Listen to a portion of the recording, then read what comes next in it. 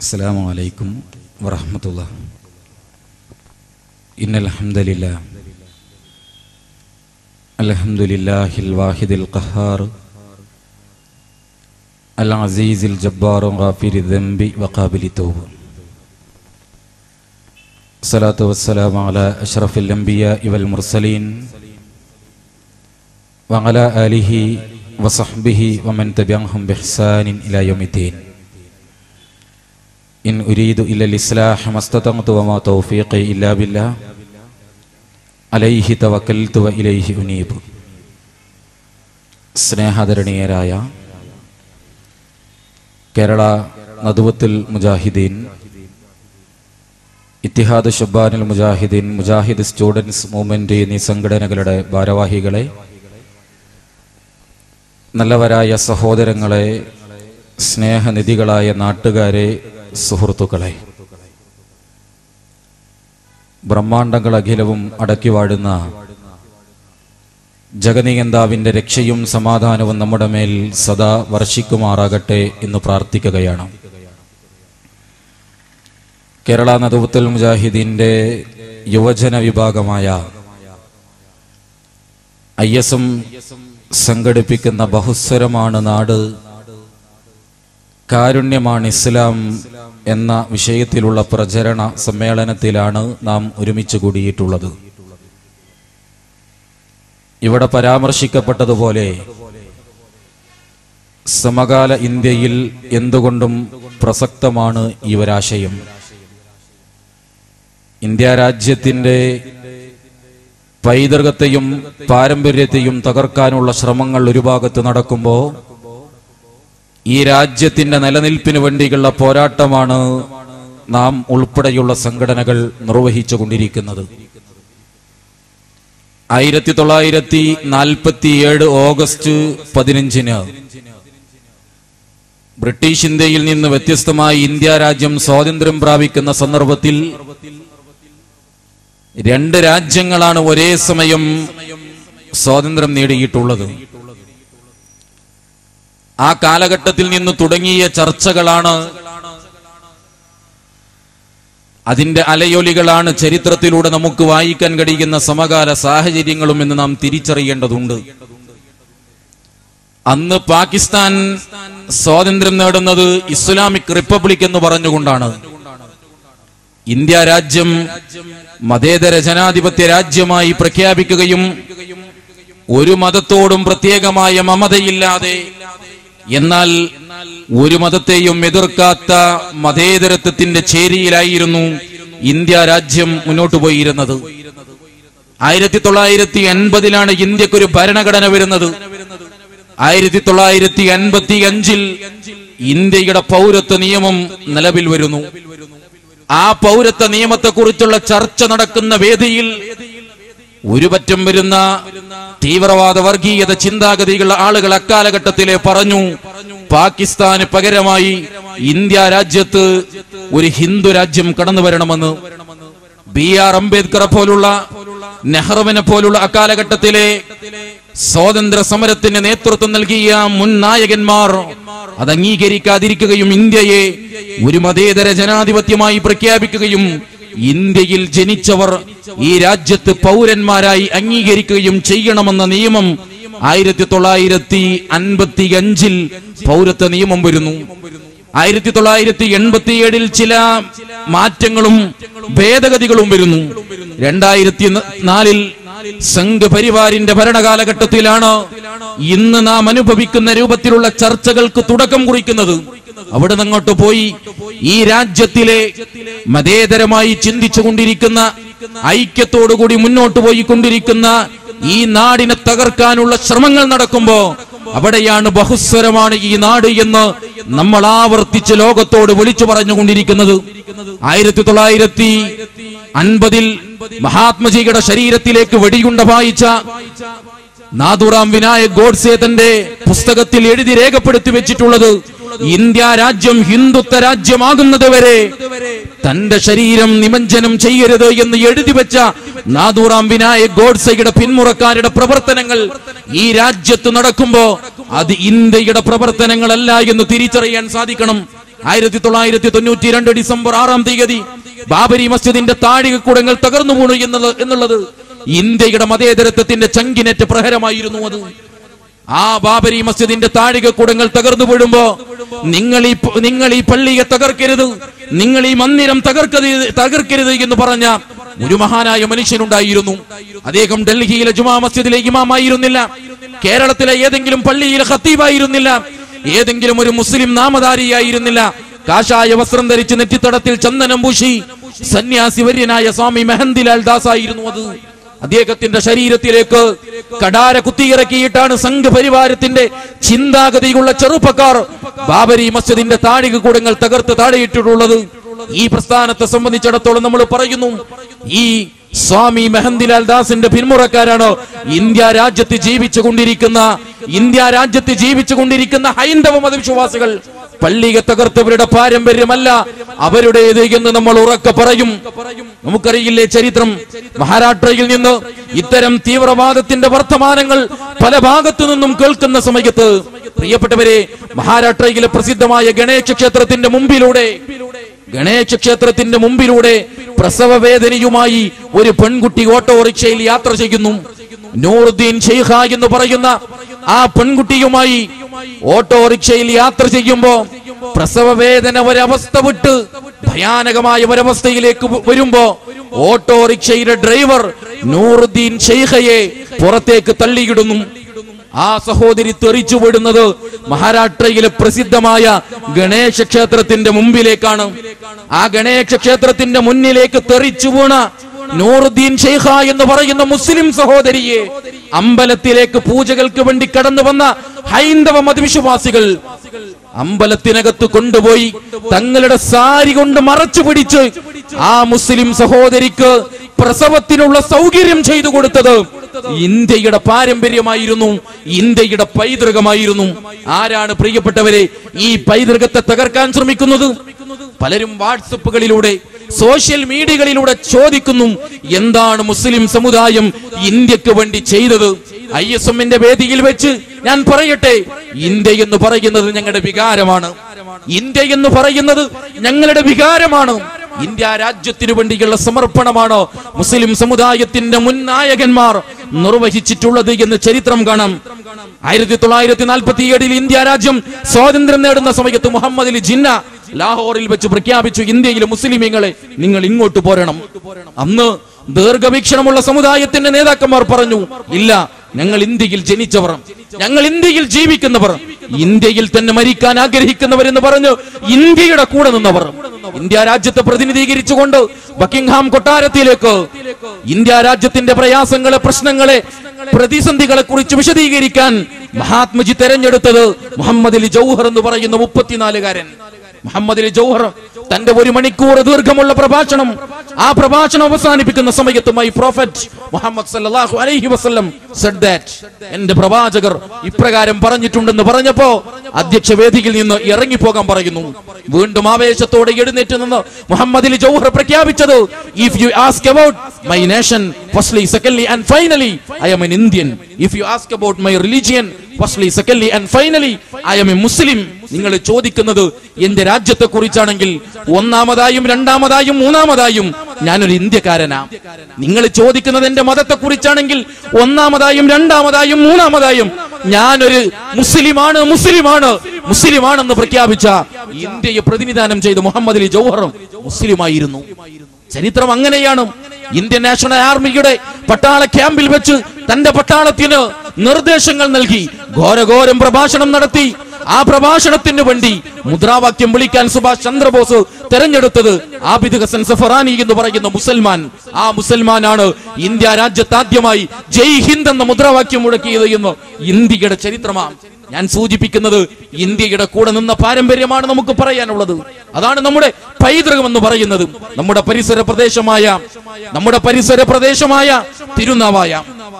തിരുനാവായ നവാമുകുന്ദ ക്ഷേത്രത്തിന്റെ അങ്കണത്തിലേക്ക് തന്റെ പേരക്കുട്ടിയുടെ ചോറൂട്ടിന് വേണ്ടി കടന്നു വരുന്ന കേരളത്തിന്റെ പ്രിയപ്പെട്ട സാഹിത്യകാരൻ ONV കുറുപ്പ് രാവിലെ പേരക്കുട്ടിയുടെ കൈപിടിച്ച് അമ്പലത്തിലേക്ക് കടന്നു പോകുമ്പോ ഒരേ സമയത്ത് പള്ളിയിൽ നിന്ന് പാങ്കുലിയും ക്ഷേത്രത്തിൽ നിന്ന് വേദപാരായണവും കേൾക്കുമ്പോ കേരളത്തിന്റെ പ്രിയപ്പെട്ട സാഹിത്യകാരൻ പാട്ടുപാടി എല്ലാം കായ്ക്കുന്നു, എല്ലാം പൂക്കുന്നു, എല്ലാത്തിനും വളക്കൂറുള്ളത് ഈ നിലം. എല്ലാ മതങ്ങൾക്കും പൂക്കാൻ അവസരം നൽകി, എല്ലാ മതങ്ങൾക്കും കായ്ക്കാൻ അവസരം നൽകി, എല്ലാവരെയും കൈനീട്ടി സ്വീകരിച്ച പാരമ്പര്യമാണ് ഇന്ത്യയുടെ പാരമ്പര്യമെന്ന് ONV പാട്ടുപാടിയിട്ടുണ്ട്. അതേ ONVയെ കൊണ്ട് ഗുജറാത്തിന്റെ തെരുവീതികളിൽ വർഗീയത ആഞ്ഞടിച്ചപ്പോ, നമ്മുടെ മലബാറിന്റെ തീരങ്ങളിൽ വരെ അതിന്റെ അലയൊലികൾ വന്നപ്പോ അതേ ONV മറ്റൊരിക്കൽ പാട്ടുപാടിയല്ലോ, വെട്ടുക, മുറിക്കുക, പങ്കുവെക്കുക, ഗ്രാമം, പത്തനം, ജനപദമൊക്കെയും കൊന്നും തിന്നും പാടുക, പുലികളായി സിംഹങ്ങളായി മർത്യരാവുക മാത്രം വയ്യ. കൊല്ലാനും കൊലക്ക് കൊടുക്കാനും തല്ലാനും തമ്മിത്തല്ലാനും ശ്രമിക്കുന്ന മനുഷ്യ, നമുക്കൊന്ന് മനുഷ്യത്വത്തിന്റെ ആ മൂല്യങ്ങളെ തിരികെ വിളിച്ചുകൂടെ എന്ന് ചോദിക്കുന്ന ONVയുടെ വാക്കുകൾ പ്രിയപ്പെട്ടവരെ നമ്മൾ ആലോചിക്കേണ്ടതുണ്ട്. ഇവിടെ ഒരിക്കലും ഈ രാജ്യത്ത് മതേതരത്വത്തെ തകർക്കുന്ന ഇത്തരത്തിലുള്ള പ്രവണതകളുമായി മുന്നോട്ട് പോകുന്നവർ, അവർക്കെതിരെ ഒന്നിച്ചു നിന്നുകൊണ്ടുള്ള ശബ്ദം, അതായിരുന്നു ഇന്ത്യയുടെ ശബ്ദം. മഹാത്മാഗാന്ധിജിയുടെ കൂടെ മക്കയിൽ ജനിച്ച് ജയിലറകൾക്കുള്ളിൽ വെച്ച് ഖുർആനിന്റെ പരിഭാഷ എഴുതി, ഇന്ത്യ രാജ്യത്ത് പാർലമെന്റിനകത്ത് ഖുർആനിന്റെ ആയത്തുകൾ ഉദ്ധരിച്ച് ഈ രാജ്യത്തിന്റെ കൂടെ നിന്ന ഇന്ത്യയുടെ പ്രഥമ വിദ്യാഭ്യാസ മന്ത്രി മൗലാന അബുൽ കലാം ആസാദ് ഉണ്ടായിരുന്നു.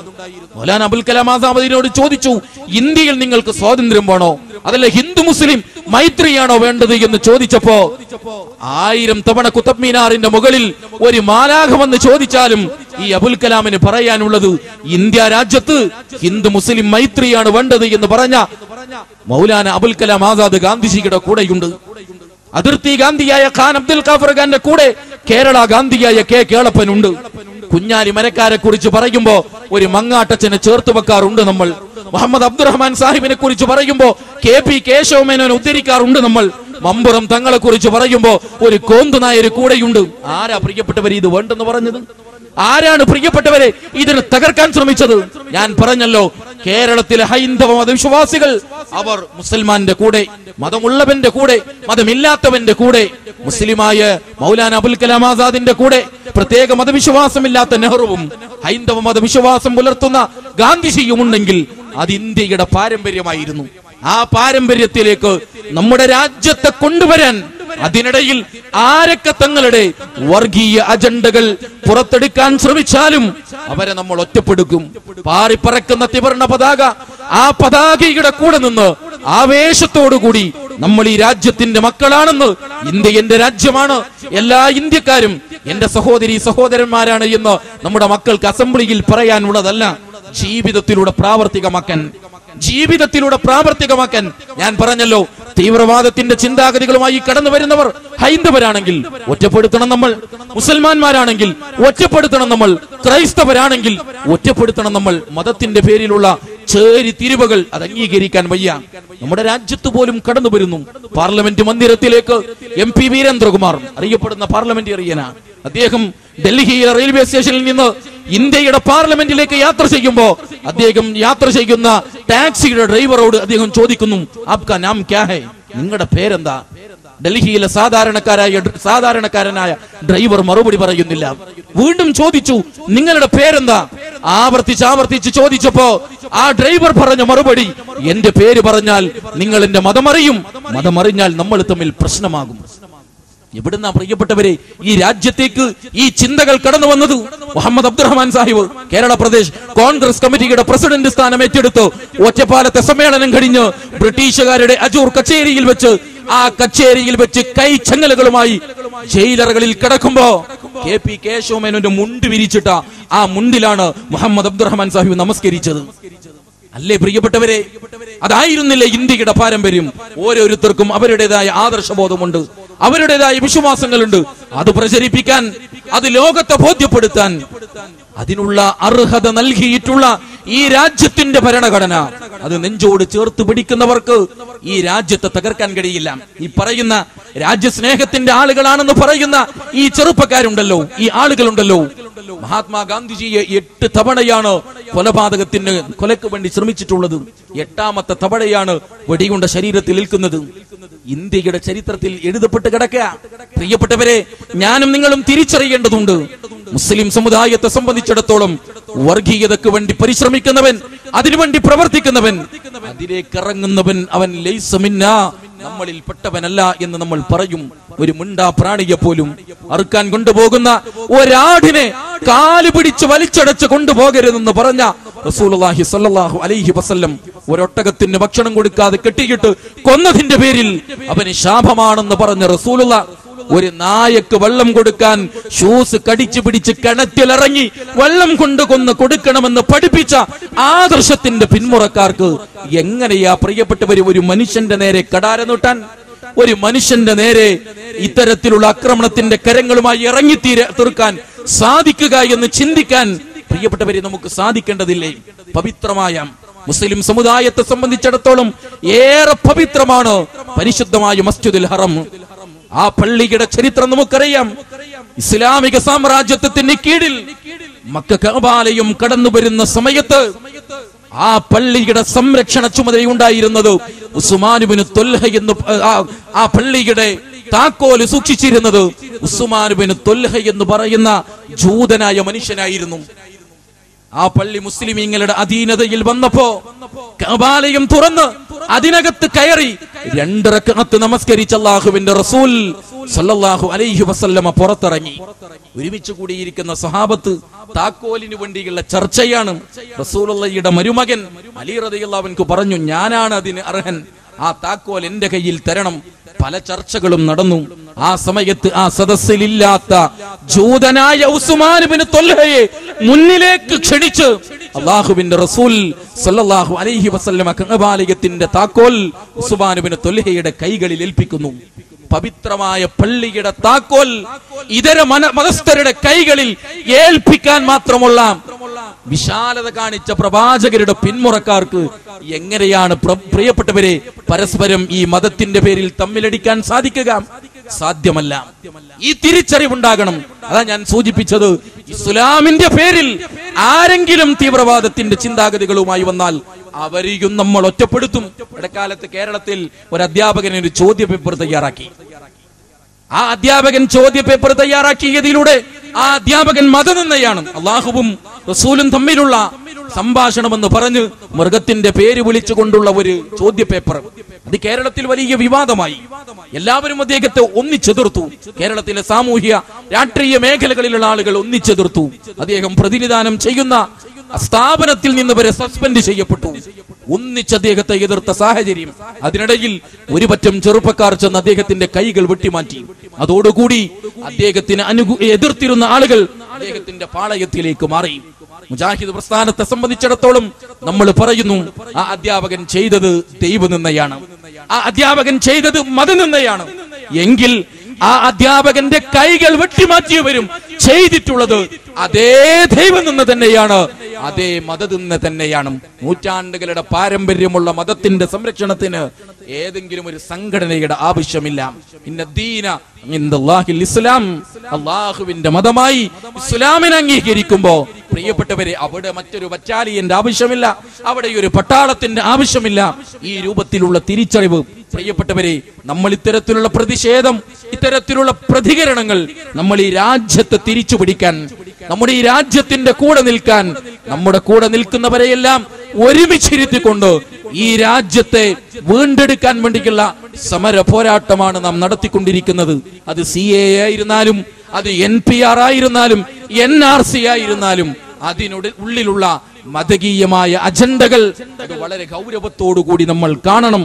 ആ ഒരു തിരിച്ചറിവിന്റെ ഫലത്തിൽ നമ്മുടെ രാജ്യത്തിന്റെ ബഹുസ്വരമായ കാഴ്ചപ്പാട്, നമ്മളെല്ലാവരും ഒന്നാണ്. ലോക സമസ്ത സുഖിനോ ഭവന്തു, നമ്മളെല്ലാം ഒരു കുടുംബമായി അംഗീകരിക്കപ്പെടുന്ന ആ ഒരു സാഹചര്യത്തിലേക്ക് നമ്മുടെ രാജ്യത്തെ കൊണ്ടുവരാൻ റസൂലുള്ളാഹി ആദർശപരമായ ജീവിതത്തിന് വേണ്ടി മക്കയിൽ നിന്ന് മദീനയിലേക്ക് ഹിജ്റ പോകുമ്പോ ആ സാഹചര്യത്തിൽ പോലും ഒരു അമുസ്ലിം സഹോദരന്റെ സഹായം യാത്രയിൽ തേടിയിരുന്നു എന്നുള്ളത് ചരിത്രമാണ്. പ്രിയപ്പെട്ടവരെ, ആ ചരിത്രമൊക്കെ മതകീയമായ വിശാലതയുടെ, മനുഷ്യത്വപരമായ അംഗീകരിക്കലിന്റെ തിരിച്ചറിവിന്റെ ബലത്തിൽ ഇത്തരത്തിലുള്ള സമരങ്ങളിലൂടെ ഈ രാജ്യത്തിന്റെ ഭരണഘടനയെ തിരിച്ചുപിടിക്കാൻ, ഈ രാജ്യത്തിന്റെ പൈതൃകത്തെ തിരിച്ചുപിടിക്കാൻ, ഈ രാജ്യത്തിന്റെ പാരമ്പര്യത്തെ തിരിച്ചുപിടിക്കാൻ, ഈ രാജ്യത്തെ മതേതര ജനാധിപത്യ ബോധ്യമുള്ള നിലവാരത്തിലേക്ക് തിരിച്ചു കൊണ്ടുവരാനുള്ള പ്രചരണങ്ങളായി തിരിച്ചറിയണമെന്ന് ഓർമ്മപ്പെടുത്തിക്കൊണ്ട് IS നടത്തുന്ന ഈ പ്രചരണവും ഇത്തരത്തിലുള്ള ഈ രാജ്യത്തെ വിഭജിക്കാനുള്ള, ഈ രാജ്യത്തെ മതത്തിന്റെ പേരിൽ കീറിമുറിക്കാനുള്ള അജണ്ടകൾക്കെതിരെയുള്ള താക്കീതാണ് എന്ന് ബോധ്യപ്പെടുത്തിക്കൊണ്ട് എന്റെ സംസാരം ശ്രമിച്ചതിന് പ്രത്യേകമായ നന്ദി അറിയിച്ചുകൊണ്ട് ഞാൻ എന്റെ വാക്കുകൾക്ക് വിരാമം കുറിക്കുന്നു. അൽഹംദുലില്ലാഹി റബ്ബിൽ ആലമീൻ. അസ്സലാമു അലൈക്കും വറഹ്മത്തുള്ളാഹി.